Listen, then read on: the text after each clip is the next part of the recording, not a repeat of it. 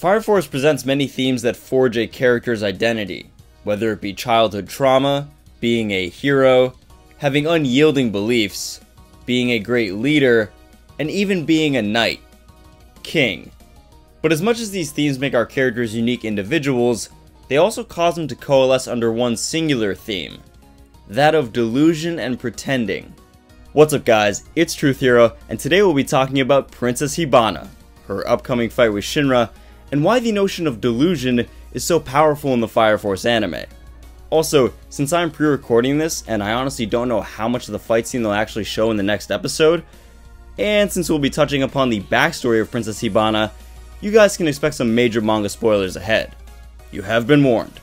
We've already seen a few examples of how delusion or pretending to be something has aided our characters.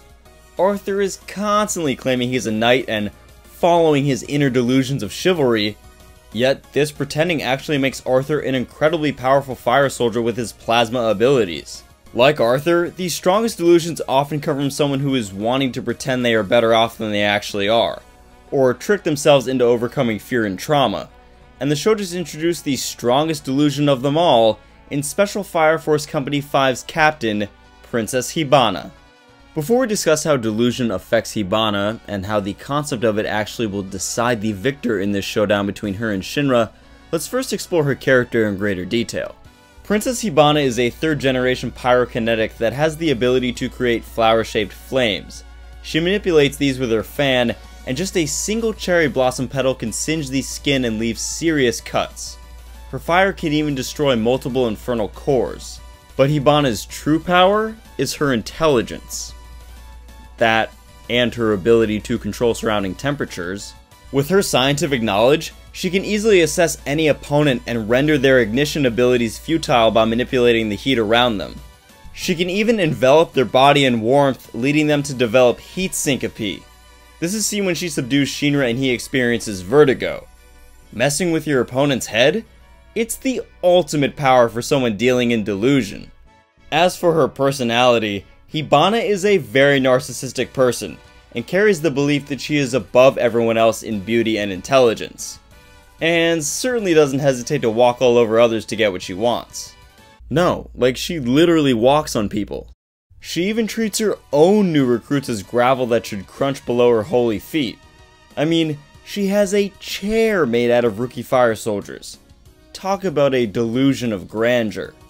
But it's ultimately these delusions, instead of using one's imagination to strengthen their situation, that leads Hibana to confront the fact that she's only lying to herself, and in the end is quite powerless. Unlike other characters that use their delusions as motivations to become stronger, such as Shinra seeing himself as a hero which gives him the push to actually physically save others and defend the people, Hibana uses her delusions as her strength and strategy, so when they are thwarted, so too is she. One important thing to note here, after I just finished roasting Hibana, is that she's not alone in this regard. She's not the only character that lets their delusions either make or break their power. Arthur pretends he's a knight and can summon immense power. Yet if his delusion breaks down, like say holding his sword in the wrong hand, his skill in combat is completely useless. Her first and probably greatest delusion is her intelligence. She believes her scientific knowledge awards her supremacy over others, and even sadistically conducts experiments on infernals. One, mind you, that she even stole from Company 8. But the sadistic Hibana really takes pleasure in analyzing her opponents and then rendering them useless with little more than a glance or lifting her fingers. Through this delusion of intelligence, Hibana feels she has become effortlessly powerful. Yet this is where she's sadly mistaken, and where the delusions of someone like Shinra, which actually supplement his strength and practice, outshines Hibana's lies that she's told herself. Suffice to say, the fight between Princess Hibana and Shinra is very short-lived. In fact, Hibana fights more with her past than she does Shinra, and it all comes down to the type of delusions they have. Hibana's actual power of heat syncope is itself a delusional tactic, as it makes the victim feel faint and dizzy, but doesn't actually hurt them. Heat syncope is rather harmless, and all we really need to do is drink some water and rest up. Once Shinra realizes the vertigo, throbbing, and shortness of breath are all in his head, well, sort of, and it's all a delusion made by Hibana, he stands up. Hey, if being a hero is all in my head, then I can certainly be one in real life. Shinra ultimately wins the Battle of Delusions because his dreams of being a hero, while some could say they are certainly delusional, serve as motivation for him to get stronger and to reach for the goal he is chasing. And unlike Hibana's delusion, don't shield his ego by reassuring him of some superior status. Hibana's delusion, on the other hand, creates a sense of security more protective than a fire blanket. But after it's pulled off, she's a pushover, as she's never had real combat training. In believing she was powerful against newbies, she forgot that power is always being checked and challenged. You know, now that I think about it, I wonder how a battle between Princess Hibana and Arthur would actually go down. You know, they both have delusions that fuel and maintain an image of themselves. Princess Hibana with power, and Arthur of course as a knight. It's like, who can pretend the most? Actually, since Arthur's a knight, he would just have to listen to everything a princess tells him to do. So yeah, that battle would probably be short-lived. Hibana's second delusion is in her motivations and why she seeks to be superior in power and intelligence.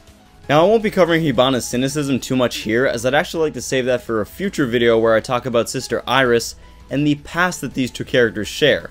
But what you need to know for now is, Hibana is very skeptical about the world and desires revenge for a tragedy that consumed everyone around her. Believing that God has forsaken her, Princess Hibana became stronger and more intelligent in an attempt to enact revenge and burn the people responsible for the tragedy. Her ambition has allowed her to improve her position in the world to avoid horrible circumstances. In fact, given her many experiments on infernals that fall on the sadistic side, she might not even like science for research and helping humanity find the cause of them, but rather might just use it as a means to feel she is powerful and can dictate her own fate. Ultimately, she lets go of her delusions and learns that she needs to use her abilities like intelligence in a more productive manner. And while she may still be arrogant in battle, she accepts her general lack of power. Now she uses that cynicism of hers to remain vigilant of religious groups and Hajime Industries, which both may have ulterior motives, and her ambition to uncover the truth behind spontaneous human combustion. Although, despite renewing her trust in others and ridding herself of delusions, she's still got that same domineering personality with her Company 5. So, unless you're somehow on her level, bow down and lick it, you piece of gravel.